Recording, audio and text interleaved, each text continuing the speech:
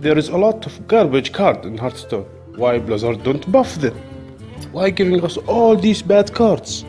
And they are waste of space and design instead of giving us good cards. And why Blizzard nerf the card to the ground when they do that?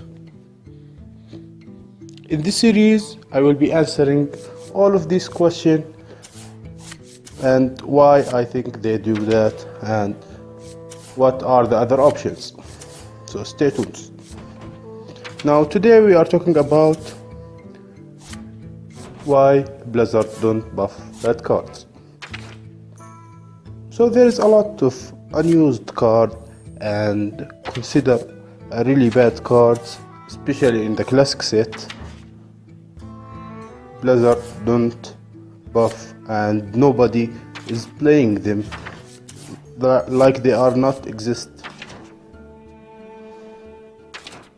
For example, an Elven Archer is a 1/1 that deal 1 damage.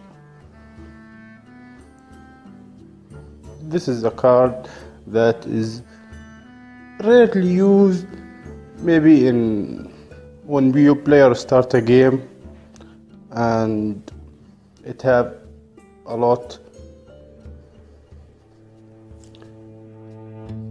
It's considered bad because like a lot of classes can already deal 1 damage with their hero power, and that 1/1 is not that big deal. And also it's take a card slot on your deck and in the draw. So that's why the cards considered bad.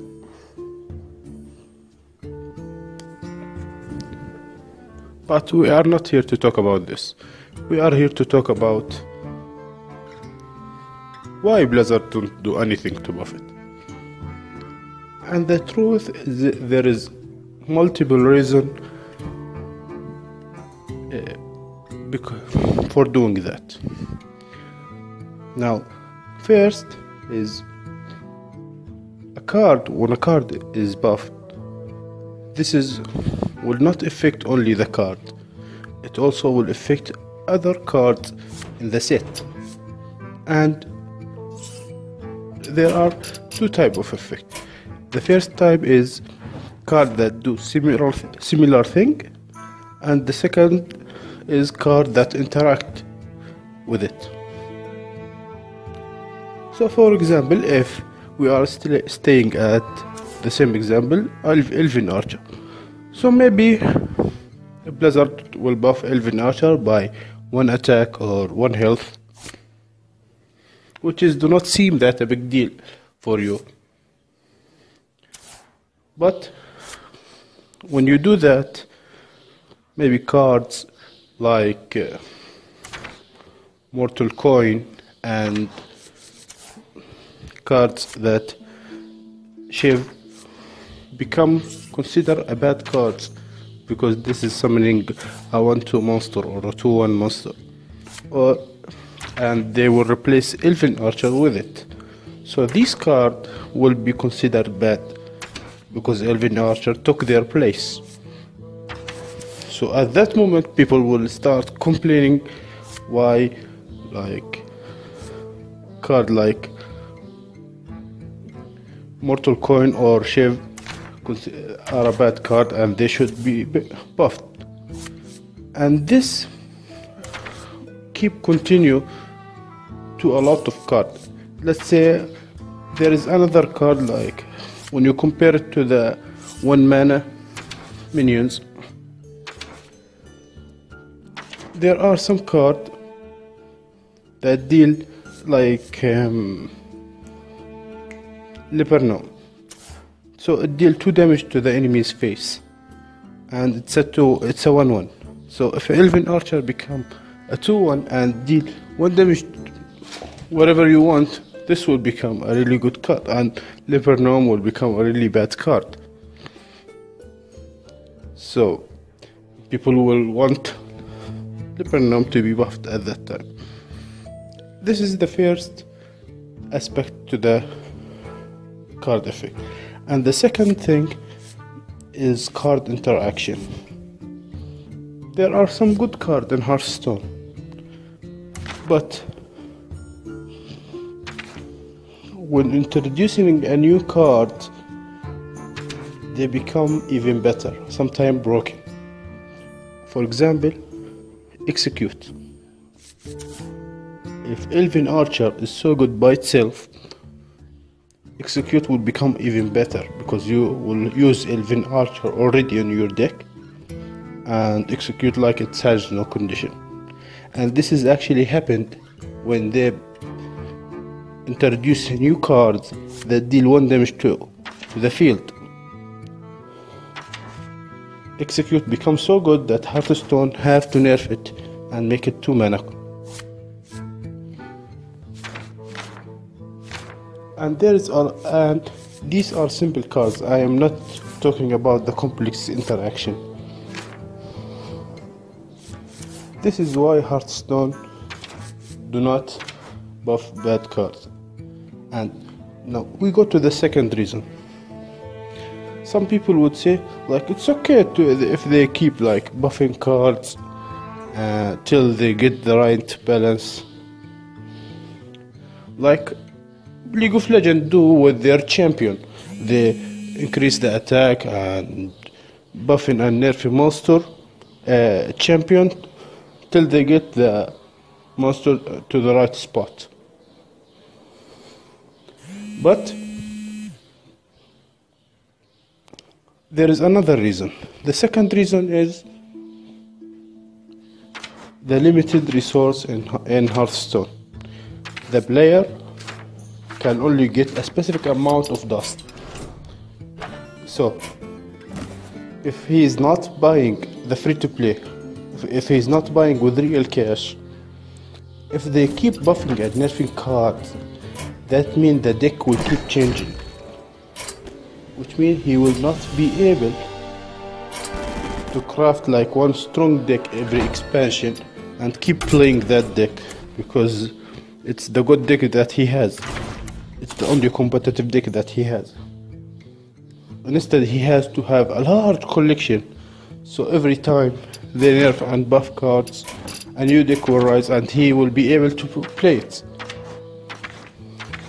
And this is problematic for itself because a new player will have a hard time into catching up to the game, which means Hearthstone at that time have to redesign the resource system and the quest and the amount of gold given to the new player.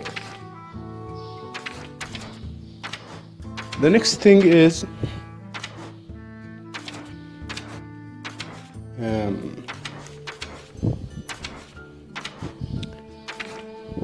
the team work in Hearthstone. If they keep buffing and nerfing cards, that means they will have to really keep studying this effect, and a lot of the members have to be detected into which card should we nerf and which card should we buff, plus all the negativity will be getting because they keep buffing cards, and that means less content. And with game like Hearthstone, there is no content, the game die.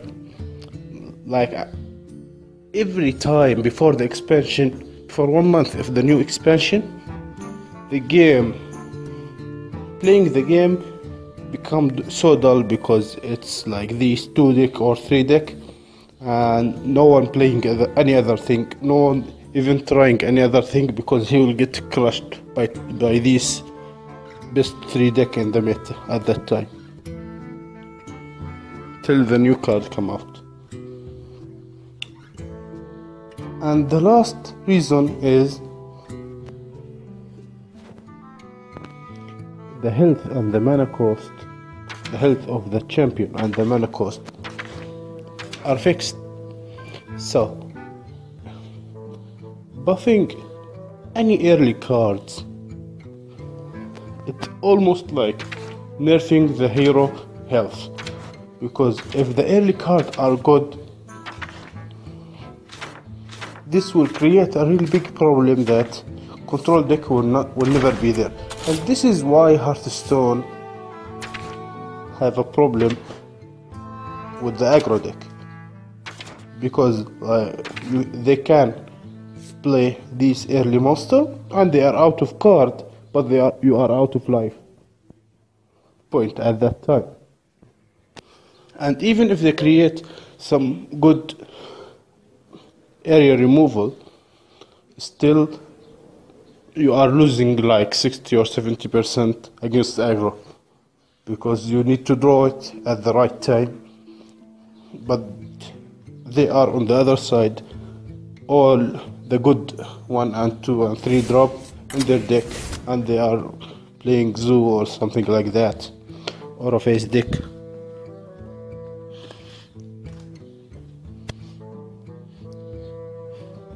At that time, it become a problem if they keep being buffing cards, because that means they need to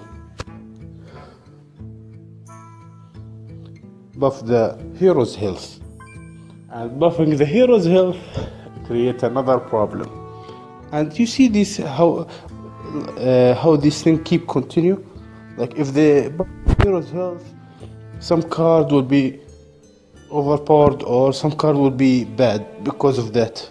Like if they make it 40,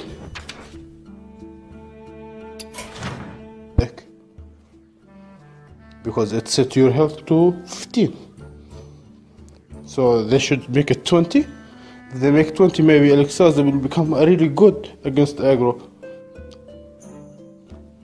as good as Reno maybe. And this is the problem. So that's why they don't buff and nerf cards. No, the Hearthstone team always, I don't say this is from my perspective why I think they did that. Now I think there is another way of approaching this problem, but Hearthstone will never take it, because it's already been a few years and I do not think they will change to a system like that. The idea is allowing the player to receive a large amount of cards and a higher resource and ability to gain card more easily, but they will nerf and buff the card till they get the right track to it.